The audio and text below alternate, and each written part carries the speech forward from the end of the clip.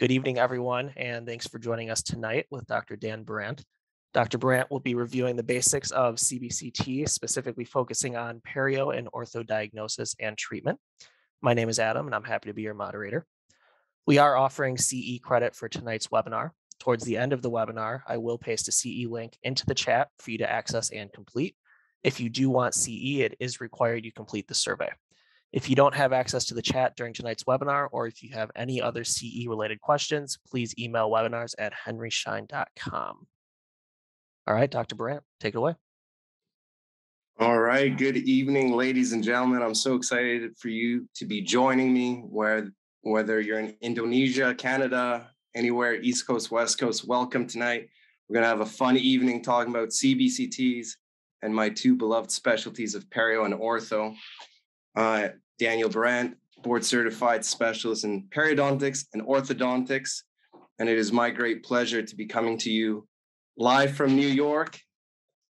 It's Tuesday Night Live with Henry Schein, and I am excited to be sharing knowledge. I want it to be engaging, entertaining, and most importantly, educational. So if you guys want, go ahead and take a screenshot. This is the most important slide of tonight. This contains the information that is the take-home message, if you will. Now, no, your internet is not lagging. I'll get a little bit of help here from a cone beam CT, and with some digital irradiation, hopefully we'll be able to expose the take-home message so you can better see it. And essentially what the take-home message is that what we cannot see, we cannot diagnose. Now that might still be a little bit difficult, so if we go ahead and adjust the contrast, we can better see the message. Now the corollary of this, what we can see, we can diagnose, is predicated upon the fact that we would require the proper education or knowledge and technology. And so with that being said, I am excited to speak about CBCT, or cone beam computed tomography, which I think is one of the 10 game changer in the field of dentistry. Now, we've all heard of the analogy of a tooth to an iceberg where we can only see the top of it. And so what a cone beam CT really does is it allows us not only to be able to see and visualize the root of the teeth, but it also allows us to take cross sections and see the tooth both from a horizontal, vertical, and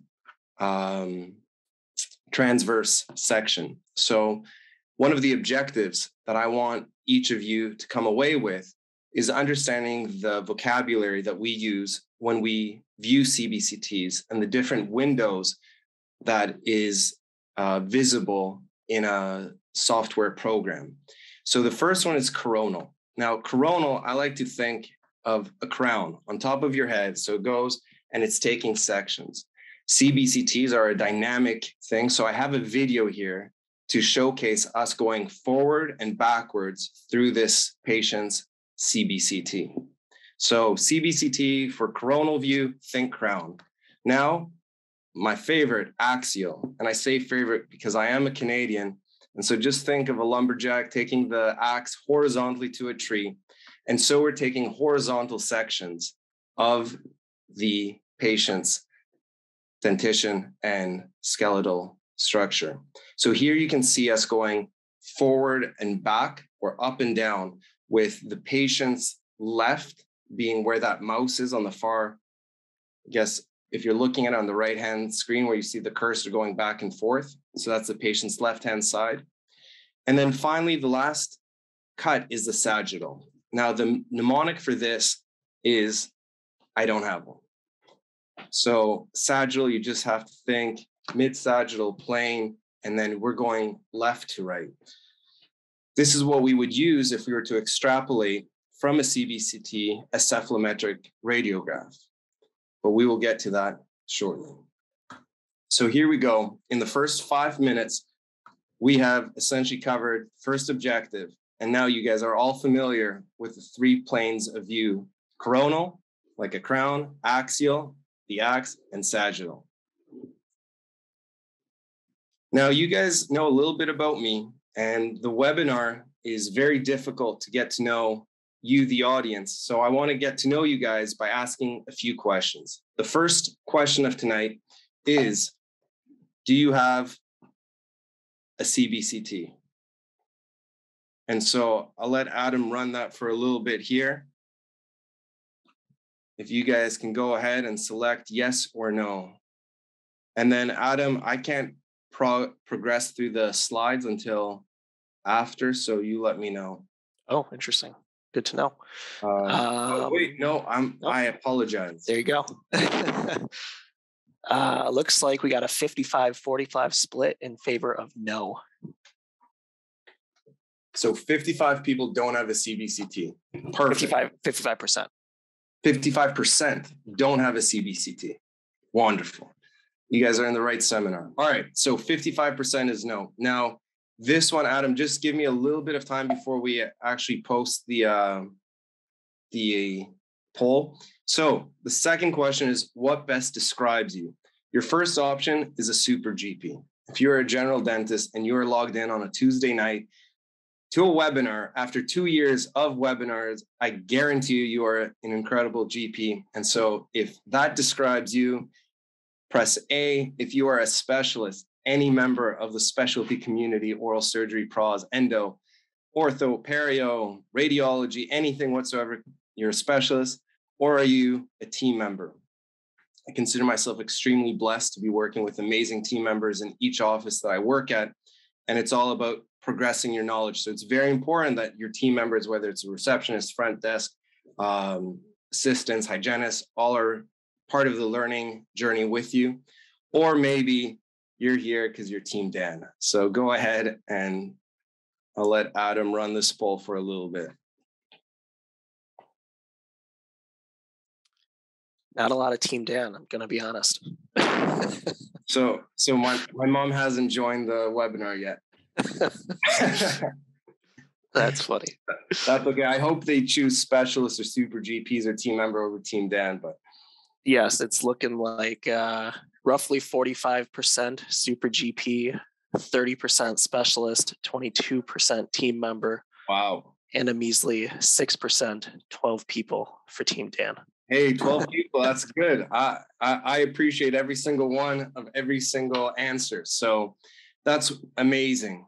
And, you know, as an individual, I used to do general dentistry for 3 years. So I think it's so important to understand dentistry from all fields of view.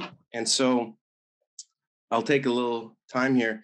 In his landmark book, Simon Sinek talks about start with why and the importance of basing everything that we do by answering why before what we do. And so let me share with you why I believe CBCT is so crucial. And so first of all, it allows me to diagnose properly. It allows me to see things, as we mentioned, that I could otherwise not see. And also, most importantly, it allows me to communicate, not only with the referring dentist, other specialists, but also with my patients. It's a lot easier telling Mrs. Jones about the lack of bone or the sinus or the inclination of her teeth while we look at a screen together. And then finally, it allows me to perform at my peak. So it allows me to perform both by allowing me to be prepared before I go into treatment and also render treatment with the highest possible precision. And so the third question I ask is, if you don't have a CBCT, or if you do and you're wondering, or if you do, you can feel free to answer this. Why do you think dentists don't have CBCTs yet? Do you think it's because of the cost that's prohibitive? Is it the space that's available in their office? Is it concerns about radiation? Or is it another factor? I tell you what, we got a runaway answer. Really? I will end it and I will share these publicly. So wow. We'll give it a couple seconds here. Let everyone chime in. Got a couple comments in the chat. One person says, I don't feel comfortable interpreting a CBCT. Someone says a combination of all and lack of 3D training, fear of the unknown. Beautiful. All right, I think we got enough in here. So I will go ahead and share those results. Beautiful. All right, so I'm personally not going to be talking about cost. I will definitely be talking about from radiation to the other concerns that were mentioned in the chat. Fear of the unknown is a great one, especially fear of how it can contribute to your daily practice. And so we'll be discussing all that this evening. And I appreciate each audience member's participation in this. So let's continue. What are the common uses of CBCTs? So if you're an oral surgeon, you have it for wisdom teeth, orthodontics, and by no means is this an exhaustive list. So I don't mean to be forgetting anything. Now, if you're an endodontist, you use it for your root canals, and I guarantee it was a game changer for finding that pesky little MB2. We can use it for apicals, root fractures. Ortho, we use it for seeing path of eruption, TMJ, periophenotype, help us in TAD placements, and then perio, and obviously oral surgery and other specialists as well, implants, sinus of guided bone regeneration, and even crown lengthening. Needless to say, you could spend an entire evening speaking about one of those, but for today, we're going to be trying to talk broadly. And what the important message is that even though each specialty has their own kind of niche, CBCT machine is really the one that brings them all together. Every one of these specialists depend on the knowledge and information that can be gathered from a CBCT. Now, we talked a little bit about the different procedures, but the beautiful thing about CBCTs is the spectrum of use from all the way from the diagnosis to the treatment. And I know tonight's lecture was titled Diagnosis and Treatment Planning, but in reality, it could have been diagnosis, planning, and treatment. And so here you can see the different things that a CBCT allows us to diagnose, allows us to plan, and then also allows us to treat. And we're going to be discussing things like sleep apnea and airway. We're going to be talking about TMJ disorders briefly. And I'm going to be highlighting several cases and showcasing how the CBCT played a crucial role in providing the treatment. In the final arrow there, the treatment, it's very exciting to see what is being used and what's being created from robotics to surgically navigated treatment options, and also in the use for PET and tooth transplantation. But first, safety. And so if we were to talk about safety, the best resource that I can recommend is the American Academy of Oral and Maxillofacial Radiology. They have position papers that highlight things from endo uses, ortho, perio, implants, everything. So I urge you to refer to that. Now, in terms of what we always learned in dental schools, a LARA principle, trying to utilize radiation as infrequently as possible. And in 2013, the American Academy of Maxillofacial Radiologists came up with ALATA, which is to encourage us to use the technology available, but as low as diagnostically acceptable. And so if you have a two-dimensional option that's emitting less radiation and still allowing you to diagnose it, then that would be favorable over unnecessarily radiating someone with a cone beam CT. Now, unfortunately, as everyone knows, it's not that simple. And there are several factors that we have to consider when deciding when to utilize a CBCT. There are settings within the program itself, like field of view, resolution, kilowatts and milliamperes, but also patient consideration. As an orthodontist, I see a lot of kids. Kids have developing organs and they're growing, and you obviously want to minimize the cumulative amount of radiation that they're exposed to. Also, we have to think about the area that we're irradiating and also the size of the patient. Now, there are several other factors, but I want us to get that conversation established. We have to use our best judgment and remember that we have control over all of this stuff. The most important factor is to consider, why am I taking a CBCT? And so let's talk more specific. So if we look at this banana, it contains 0.1 microsieverts of radiation. And so if we use the spectrum, and this is based off a study in 2010, eating a banana is about 0.1 microsieverts.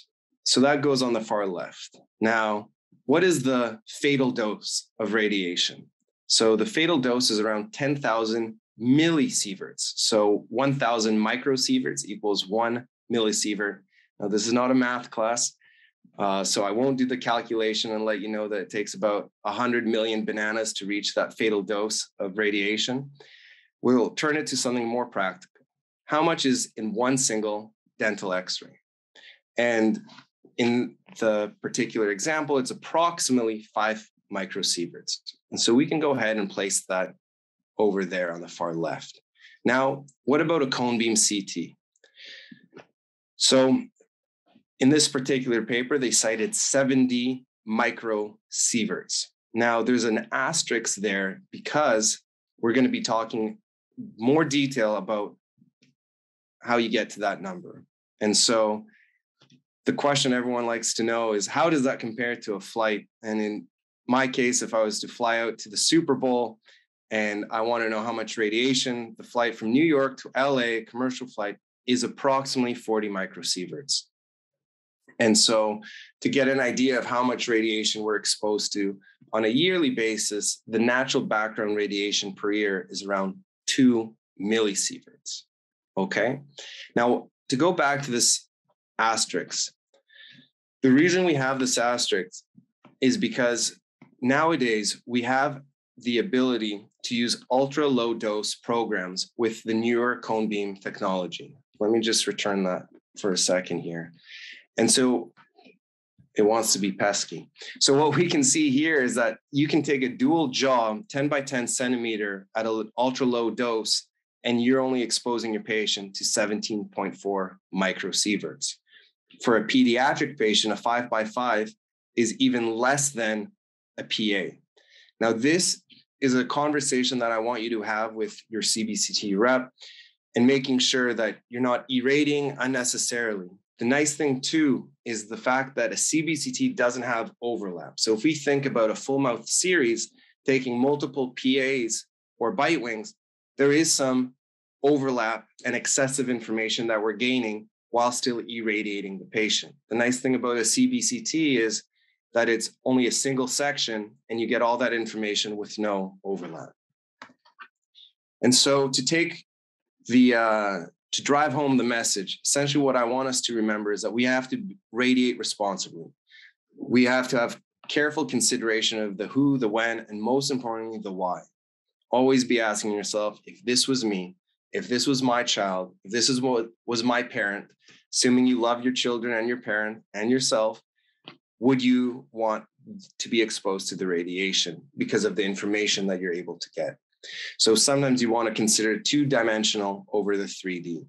And then finally, the importance of diagnosis. So a question that's often asked is, if I didn't see it or I don't know about the brainstem or the sinus, am I still responsible to diagnose it? And the answer in the court of law is undoubtedly yes, 100%. If you can visualize it on the screen through the X-ray, through the CBCT, you are responsible for it. And so I want to introduce you to, there is a company called Beam Readers. And so you can send that to them or other oral and maxillofacial radiologists in your state to help with the interpretation of the cone beam CT. What I like to say to patients is, if I'm looking at a certain area and we captured more and I'm not sure of something, you can offer the patient, look, I'm a specialist in this particular area. There are specialists that spend their entire day looking at every single slice and section of this. Would it interest you to send it off to them?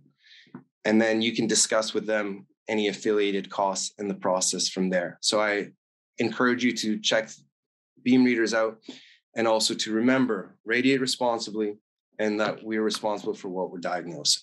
And now for the exciting part, let's talk some cases. And so case one is a patient that came to me with the chief concern, I broke my front tooth. Again, And so this patient broke her tooth 4 times, same crown kept coming off. And so she came to me with zero interest, unfortunately, of trying to save it, even though that is my true love, is saving teeth. And so as we look at her mouth, the one thing that pops into any implantologist's brain when it's a front tooth is, please don't have a high smile line, which unfortunately she does. And so if we take a closer look here, we can see that the patient's tooth is fractured, but she has a very healthy carinized tissue. And despite the recession, she is a candidate for anterior implant. So I want to talk briefly about periodontal phenotype. As some of you might know, in 2017, the American European Federations of Perio got together and they came up with a new consensus report. And so periodontal phenotype consists of gingival biotype and bone morphotype. So the official term when we discuss is periodontal phenotype, and that is made out of both the gingival biotype and bone morphotype. Furthermore, gingival biotype includes gingival thickness. And a quick way to see whether it's thin or thick is utilizing a probe. So here you can see a probe being placed inside the sulcus. And if you can see the show through, then it would be classified as a thin gingival thickness. If you can't see the probe, like in this example here, it would be considered thick. The other factor in gingival biotype is carinized tissue width. So if we take a look at this patient here, and we measure from the gingival margin to the mucogingival junction, we can see approximately 2 millimeters. And so, one second.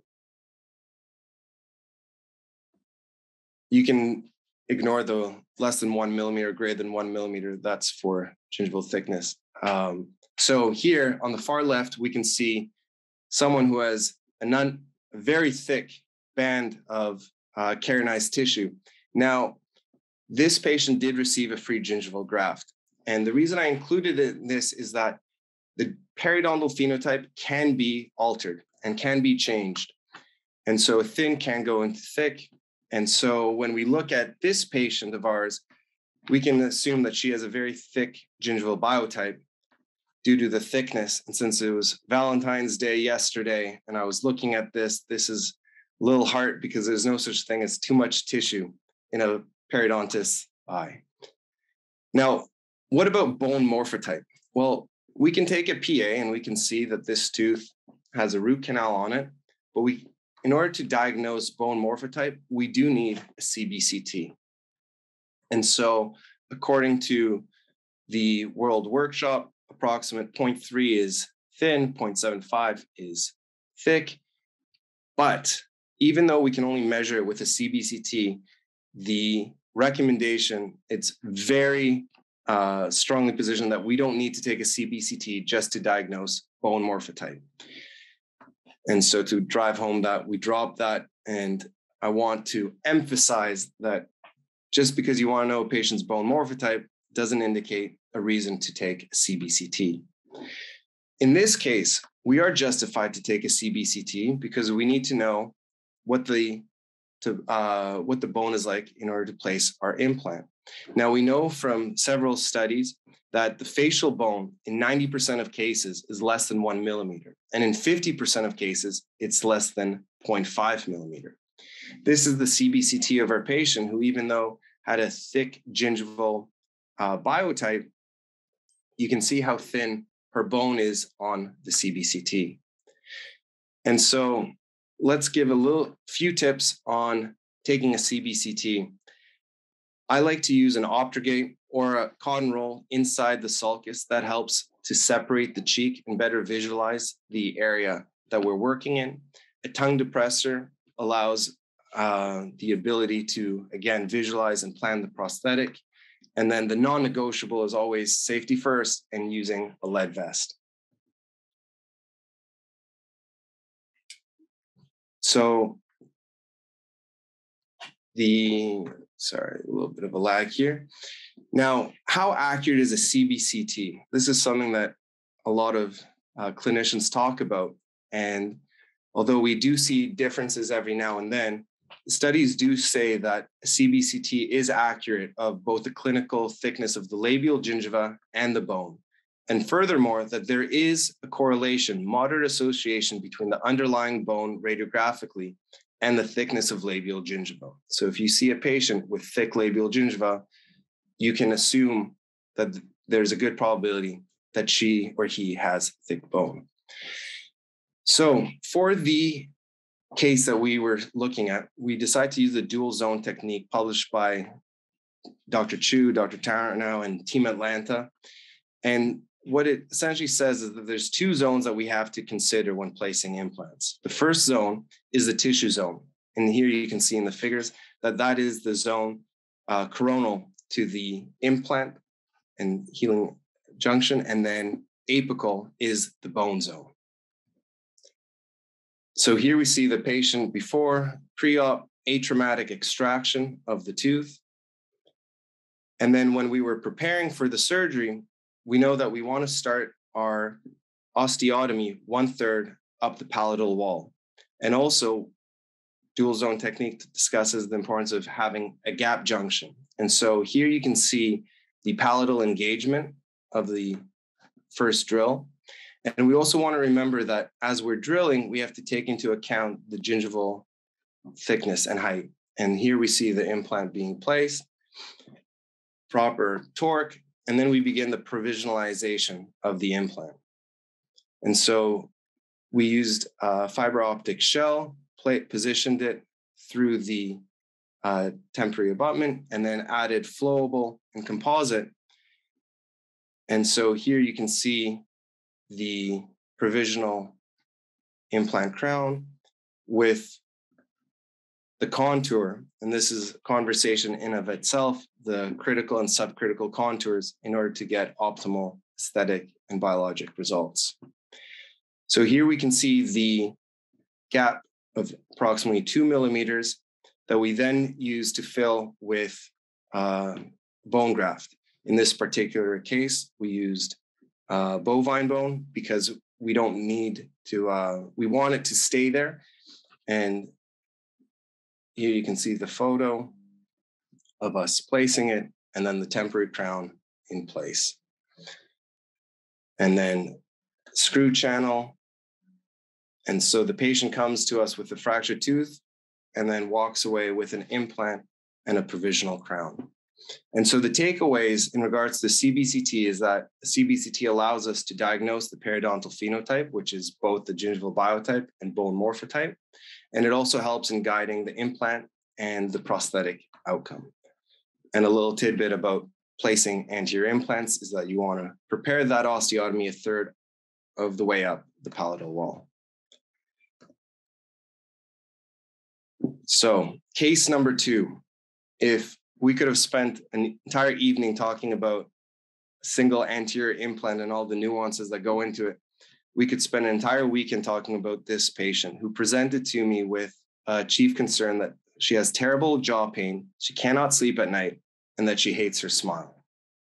And so through the utilization of a CBCT, I will showcase the treatment that we were able to render her, and also treatment plan both with oral surgeons, periodontists, and the orthodontist. And so here are her initial photos of how she presents. We're able to utilize the CBCT to gain information to get the Ceph rendering, which allowed us to take all the necessary cephalometric analysis, and then treatment plan, orthognathic surgery, and also the orthodontic movement that's going to be necessary. Now, we could talk a lot about jaw joints, but when a patient comes to you with a concern of jaw, you do the initial TMJ analysis. The beautiful thing about a CBCT is it allows us to see in far greater detail than a pan on its own. And so the topic of tonight is not to talk about TMJ disorders, but what we do look at is, even though we see the beaking and that this patient has some level of disc condylar resorption, the cortical layer on top is indicative that the resorption has ceased and we are safe to continue with our treatment. And so this is a very hot topic right now. Are we able to utilize CBCT in diagnosing sleep apnea and airway issues? And so the big thing is that, yes, it gives us information and it's very valuable. But in order for us to diagnose sleep apnea, we do have to rely on our medical colleagues and refer the patient to a sleep study polysomnogram in order to confirm sleep apnea. The CBCT does allow us to see the progress of treatment. And one of the things I like to tell patients is there's a difference when you're vertical and taking this x-ray versus when you're lying down in a supine position and the tonicity of the muscles and other factors that go into sleep apnea and sleep obstructive conditions. Now, this patient went through a lot of treatment. She had TAD expansion, she had Orthodontic therapy. And so as much as I would like to talk all about her in particular, I'm going to jump ahead and go through kind of the before and after. And you can see that through the information we gained from the CBCT, which allowed us to diagnose the periodontal phenotype, which allowed us to see and diagnose that she's constricted in the transverse dimension. And we were able to use the CBCT also in our communication with the oral surgeon of how far we want her jaws to move forward. And then finally, make sure that all the orthodontic movement is done in a biologically sound manner. And so here we can see the before and after.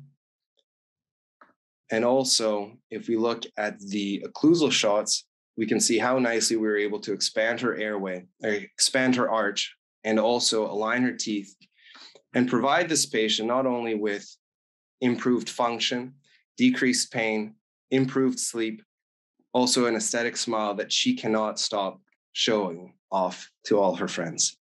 And so the takeaway here is that the CBCT allowed us to diagnose the TMJ issues and provide us with information on whether we need to address those first or if we're clear to progress with treatment. It gives us insight on sleep apnea. It allows us to diagnose the phenotype. It also guides us in our placement of temporary anchorage devices. And most importantly, it allows us to have the interdisciplinary communication.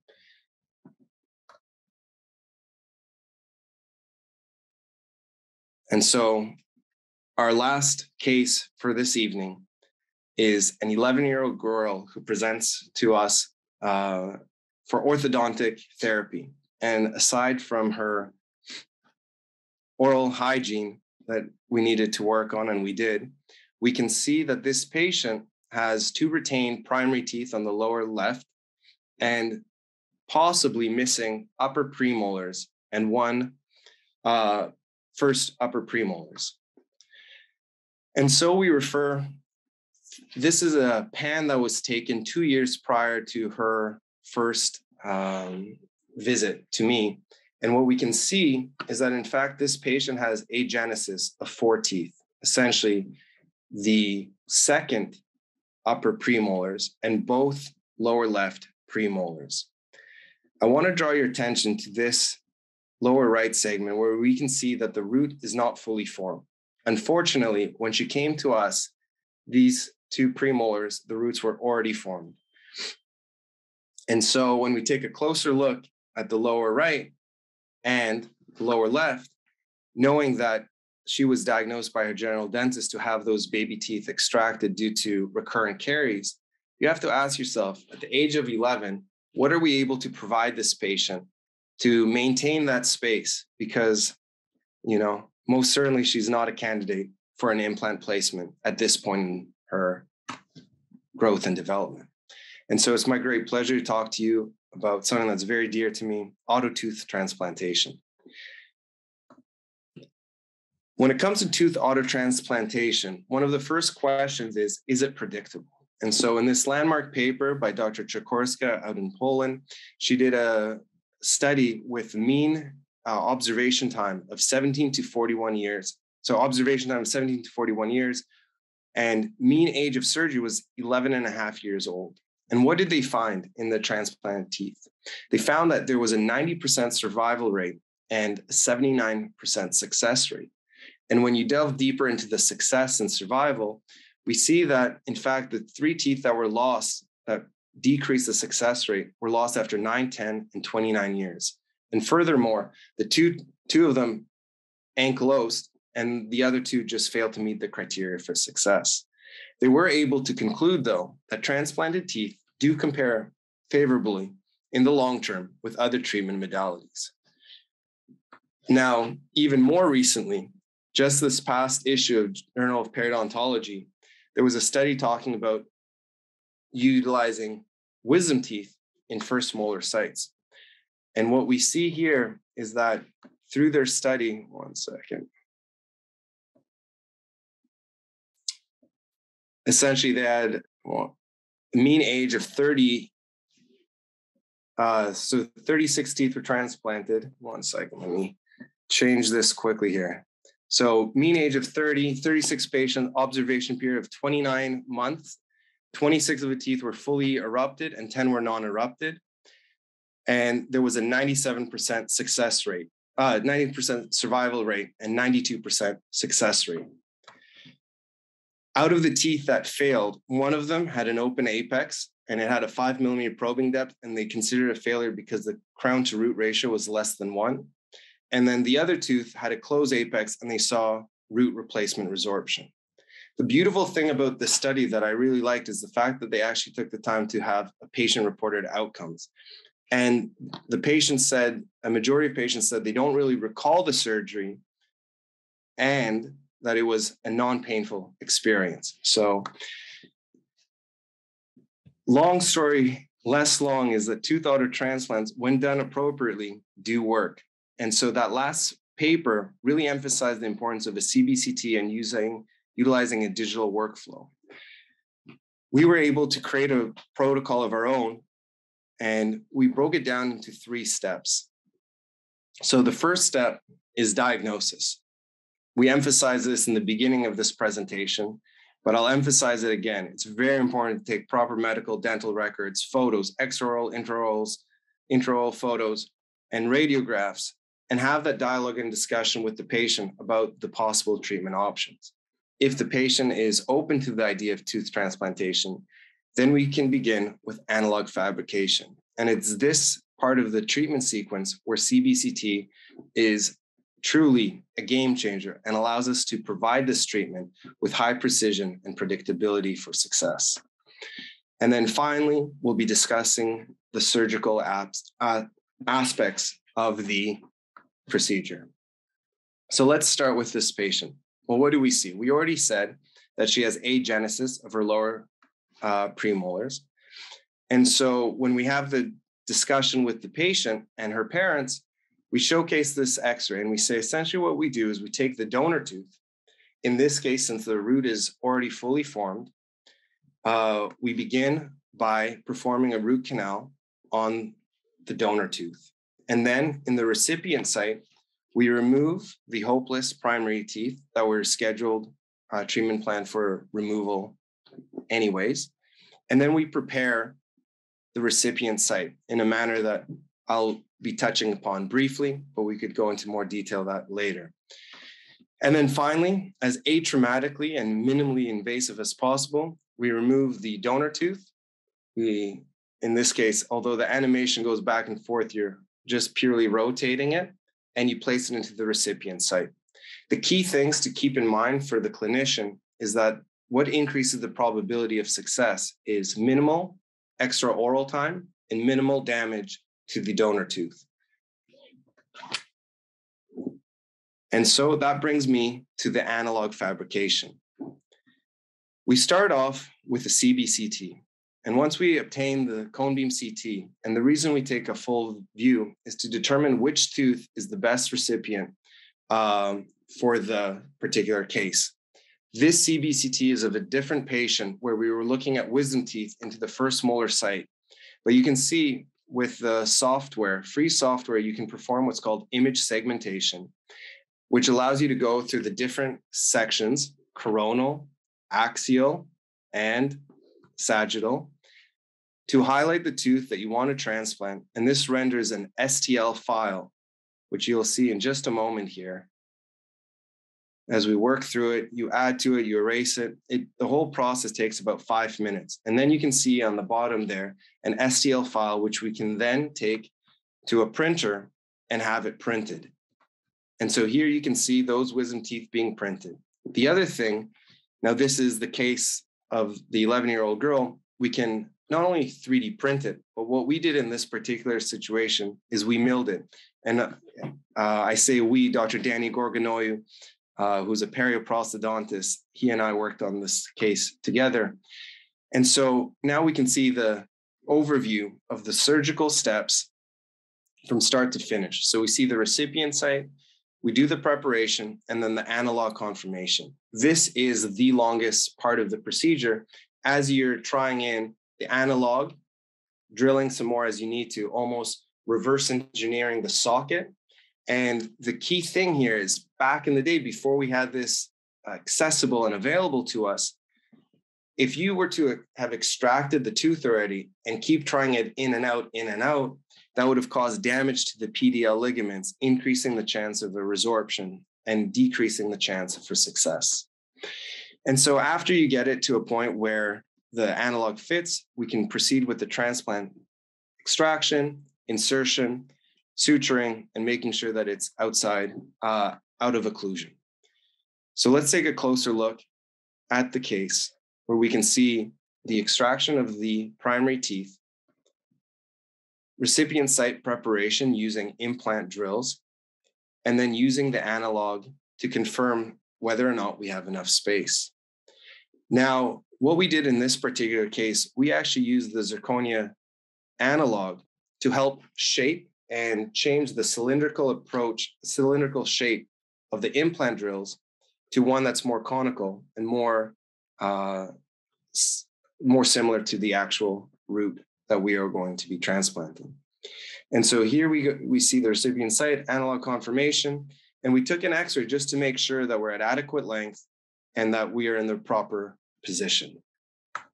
And so we can proceed with the extraction, removal of that little sealer puff there, and the total time outside of the mouth was 13 seconds. And so we place it into the socket, we adjust the occlusion, and we place a suture. In this case, we used a single figure 8 suture over the transplanted site. And then when we see the immediate post-op compared to the pre-op, the real beauty is when we see it at 1 week and we can see significant healing. And at 3 months, it's as if there was no surgery whatsoever. And it's hard to tell that that tooth doesn't belong there. At 6 months, we decided to begin orthodontic therapy and begin closing the space. And then here you can see an image of it at 9 months. And the before and after photo of the most recent recall visit. And we can see where that space is essentially closed and that tooth, instead of keeping a space maintainer until she's old enough to get an implant, she has her own natural tooth in place. Now, photos don't always tell the whole story. We're looking at the top of the iceberg. And so let's take a closer look at the x-rays during the course of her treatment. So here we see the immediate pre-op and immediate post-op x-ray. What I want to draw your attention to is this area here where the primary tooth had the distal root. At 3 months, we see the formation of what appears to be a lamina dura. And then if we take a closer look, we can see how beautifully the PDL has healed in that site. Now, again, it appears like lamina dura, but in order to truly tell, we'd have to take histological samples, which would go completely counter to a lot of principles and what we want to do. And one way to tell, though, we could do orthodontics. And since we already determined that she needs orthodontic therapy, at 6 months, we put the brackets and we wanted to introduce mesial root torque.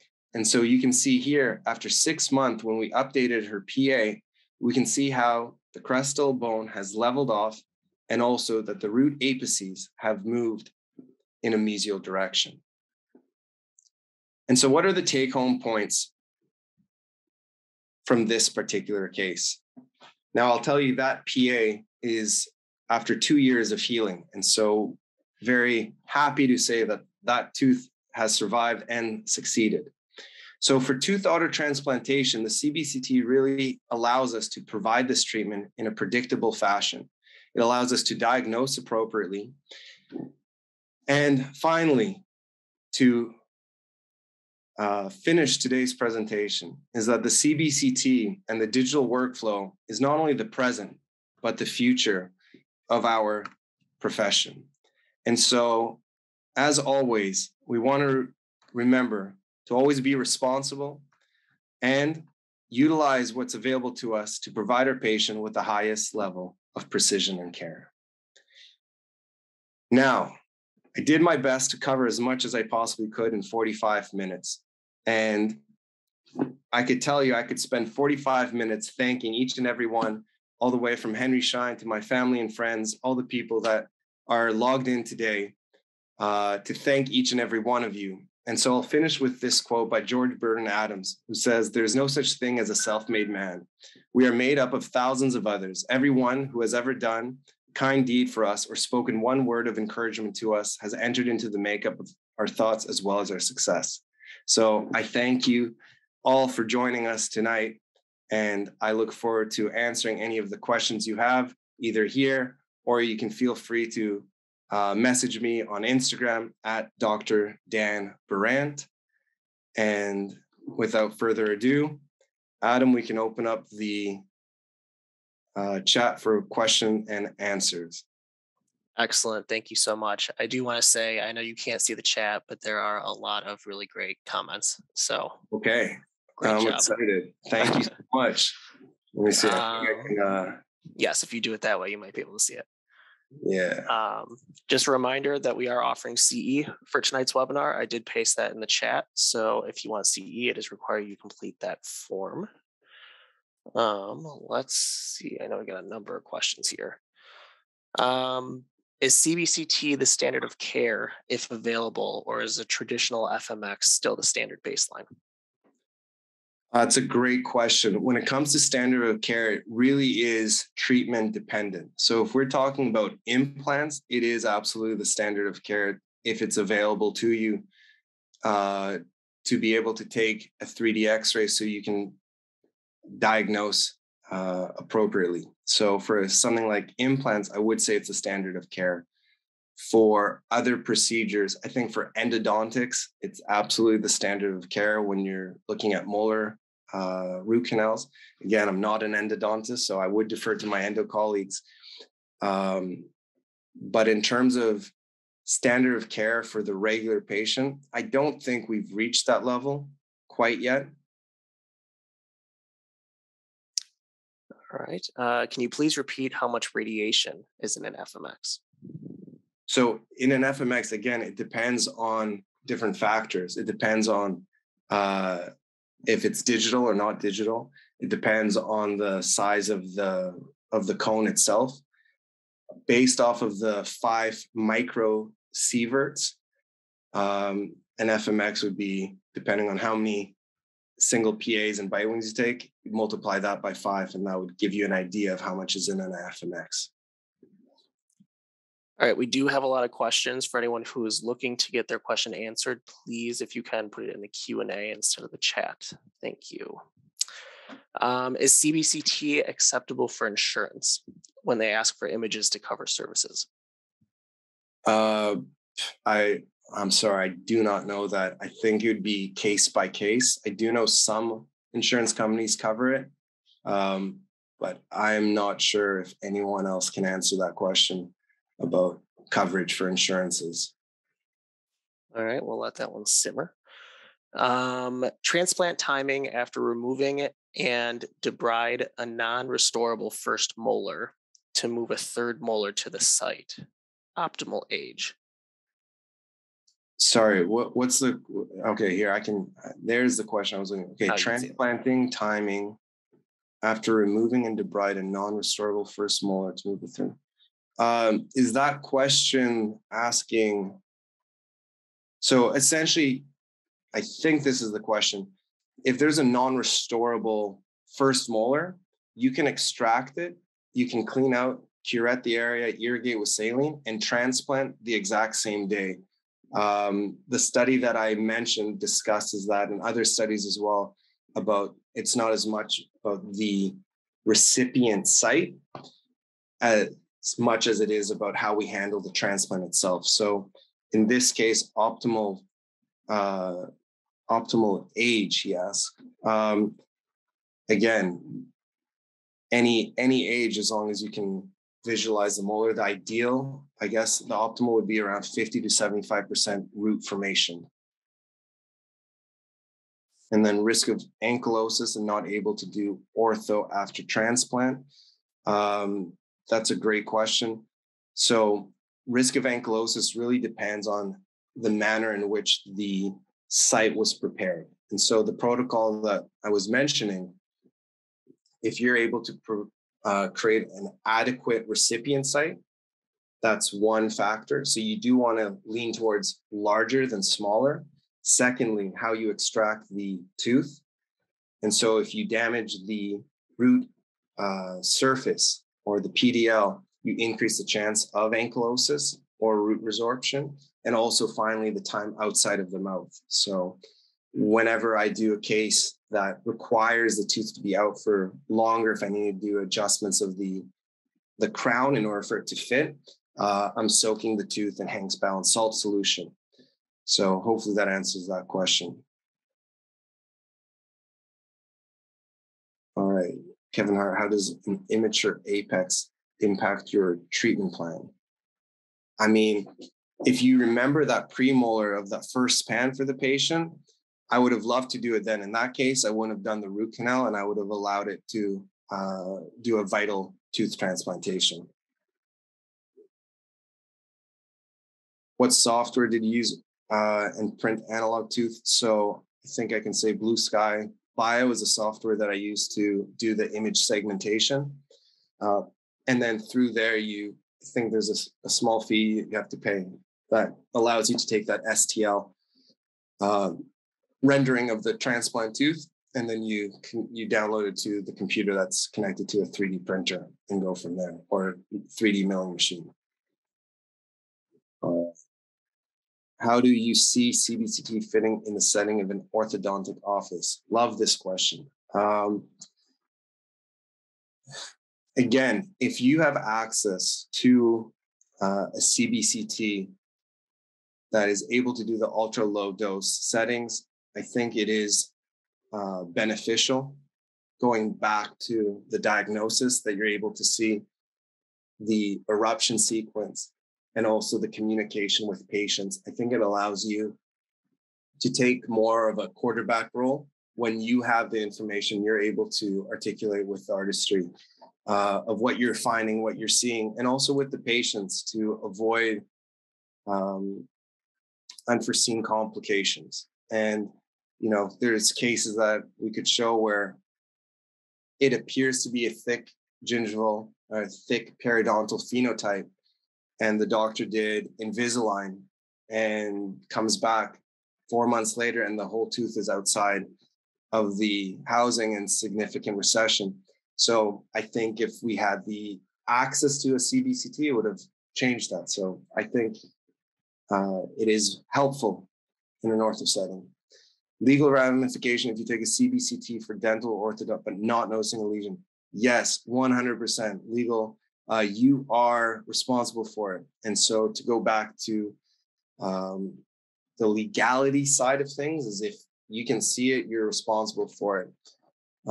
In Dr. Sarver's textbook, he talks about a case where they missed a diagnosis and they were sued for it and they had to pay because of it. And that's the last thing you want. Forget about the money, just the mere fact that we could have saved the patient from undergoing a surgery or improved their life. If you catch a tumor, heaven forbid, that's what is the most important thing. So you want to do your due diligence to make sure that it's what CBCT do you recommend and why? So goes back to what you're using it for. So different CBCTs have different capabilities of field of view, resolution, And so, again, it's a very case by case situation. I am sure that someone at Henry Schein will be able to answer that question for you particularly.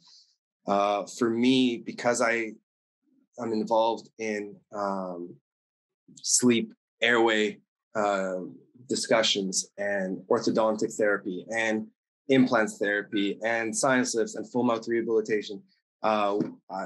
I use the iCAD, and that allows me to see clearly and have a adequate field of view.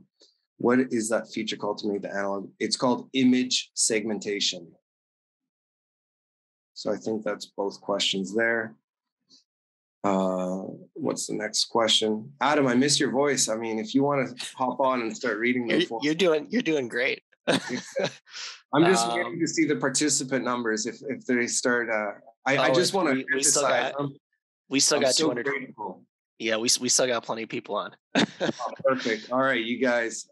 Thank you all for staying. I want to respect your evenings. So, all right, is there an optimal CBCT view which we can use to show the patient either vertical or horizontal bone loss? So the sagittal view is usually the best one to show the vertical bone loss. Horizontal bone loss, again, you could show that, especially if you show them, where the CEJ is, where you'd expect the bone to be, if they have an area where they have healthy bone, and use that comparatively. That's what I would recommend. So what is the maximum time for the tooth to be transplanted, and what is the best media to keep the tooth in if you cannot transplant immediately? Thank you very much, Mohammed. Pleasure to see you here. And so the maximum time, I believe the endodontic literature talks about 15 minutes. I think it's actually 30 minutes, but for me, we wanted to keep it under 15 minutes. And so the best media is Hank's balanced salt solution, which as long as you soak that in there, I think it would increase that 15-minute time span. Does the type of field of view give you different view of what can be happening at different level of example crowds or apical radiolucencies? So the field of view, again, in the factors of the CBCT settings, the field of view is one of them, and also the resolution that you use. So if you're suspecting a crack, which is very hard to diagnose on a CBCT, depending on the way it's cracked, you'd want to use a smaller field of view with higher resolution. For a periapical radiolucency, again, I think depending on how advanced the radiolucency is, I think you'd be able to still capture it on a lower to moderate resolution setting.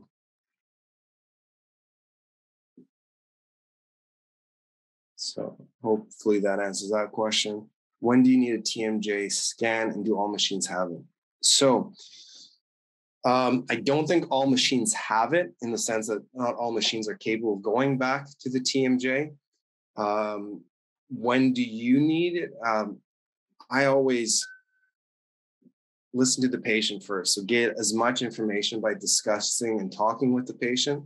If you notice anything during the extraoral examination, clicking, popping, deviation, pain reports by the patient, then we can consider that. Again, when it comes to the TMJ, I'm by no means a specialist in it. So if that is the situation, we would take it, and then I'll send it out to a specialist that he and I or she and I can discuss further about the best course of treatment. All right, very quickly, I will say we got a couple of responses back to the CBCT and insurance. Okay. One answer said most insurances will not cover CBCTs, and another response said it's about 50-50. So just putting that out there. Beautiful. I love it. People are working in the background. I was just stalling time here. All right. So does a CBC reformatted pan and lateral ceph give you better treatment outcomes than the 2D ceph and pan in conventional? Brilliant question. No, I don't think it gives you better treatment outcomes, because that's dependent on the orthodontic rendering the treatment. I could go back to that. The amount of radiation in different sections with the ultra low dose. So can you guys see it? Yeah, right. I'm still sharing the screen so people can still see it. Yes. So in some of these situations, by taking a full low dose, ultra low dose CBCT, it does give you the information at a lower dose than a conventional CBCT. But I would not say that you need a CBCT to provide the highest quality of care in a majority of cases. And I mean, that's another interesting thing to briefly mention, because I know there is some work being done at University of Pennsylvania. Our standards for cephalometric values are based on a 2D Ceph. We're trying to expand that and understanding in terms of growth and development as well, how this happens in a 3-dimensional and different values aside from the 2D norms that we're looking at. Do wisdom teeth need to be fully erupted to use them as first molars? No, they do not. So had we had more time, I could have shown you some cases where we had wisdom teeth that were soft tissue impacted. And so the key thing is if you can get to the wisdom tooth without damaging the apex or the apical papilla or the root surface, then you're able to do that. So it's a little bit difficult with full bone impacted wisdom teeth, but it's still possible. Are there any resources for team members to learn how to interpret CBCT, especially hygiene for SOP treatment lines? Wonderful. Definitely. I will defer that to Henry Schein because I know there's a lot of information on their website and different webinars available.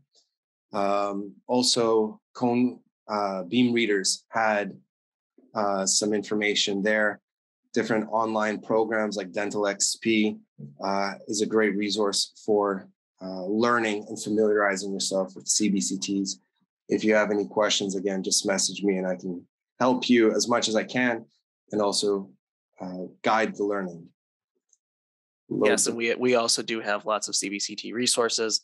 If you want to go talk with a rep, email webinars at henryschein.com. I'll put you in touch. Otherwise, like Dr. Berant said, we have tons of on-demand content, articles, and so forth. So we have those resources for you. Perfect. Those were for the ICAT. The low dose protocol. So these numbers, I don't believe they were for their ICAT. They were for a different system. But again, talk to the rep that you're buying your CBCT from, and then they have those values for you. And again, even those values, there's so many different factors in terms of like the patient density and the growth and the size that would impact it, but it gives you a good idea of the amount of radiation that you're exposing the patients to. Are root canal therapy? No, they're not. So traditionally, I don't know if this was recorded. Sorry, that popped up.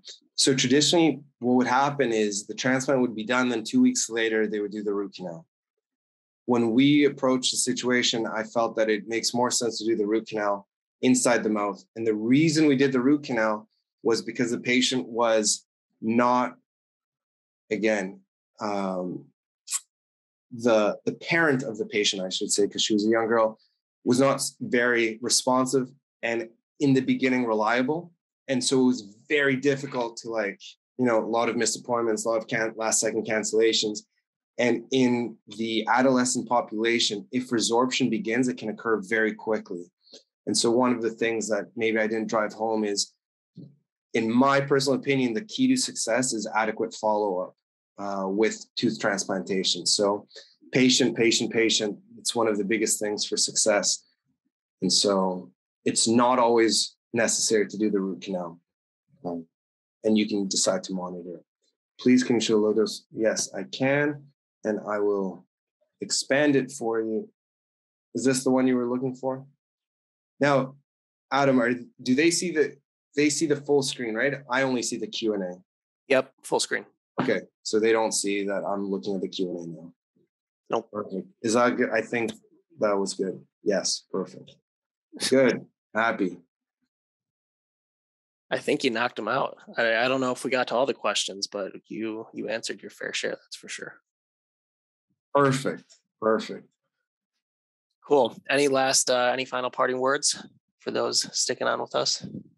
I just want to thank you guys. This has been such a fun opportunity. I hope you learned something. I hope it was entertaining. I know when I was studying radiology, that wasn't always the most riveting topic, but the platform that Henry Schein provides is perfect to create an interdisciplinary discussion. So I thank you guys all. I hope you have an amazing evening. Get home safely. Enjoy your night. And if you have any questions, feel free to contact me anytime. Excellent. Well, thank you so much, Dr. Berant, once again. And thank you, everyone, for attending. We did record tonight's webinar, so we'll get that out to you sometime in the next week. And again, any questions, webinars@henryschein.com. Thanks, everyone. Have a great night. Thank you, guys. Good night. Thank you.